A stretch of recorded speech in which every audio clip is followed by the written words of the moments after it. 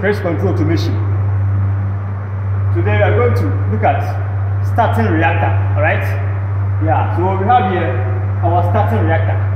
Starting reactor operates the same way as an auto transformer, just that there's a slight difference in them, okay?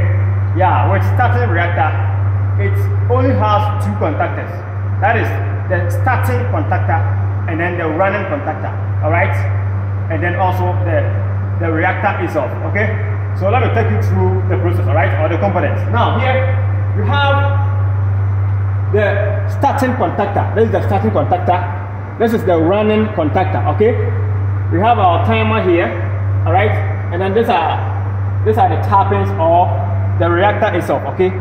The starting reactor. Now, so over here, you see we have 3 tappings, alright? I told you in my earlier video in the auto transformer that all auto transformers and starting reactors, they all consist of the same tappings, 3 tappings, okay? That is 50%, alright? 50%, and then 65%, and then 80%, alright? So this is winding 1, winding 2, and then winding 3, alright? So these are the input to the windings, alright? And then these are the output.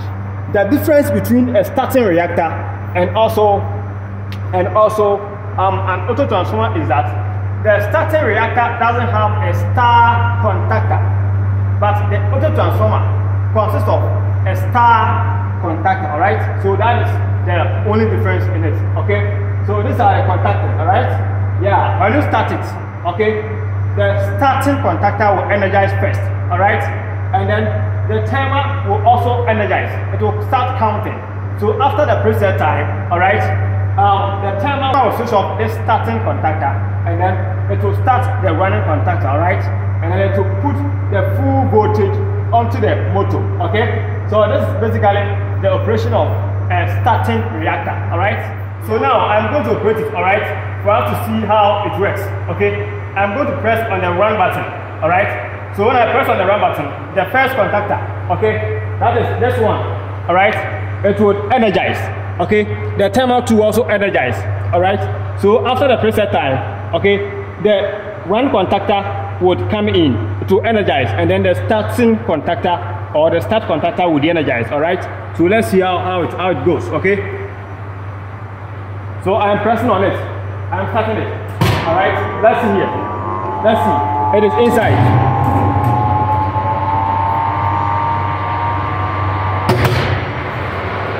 You see that?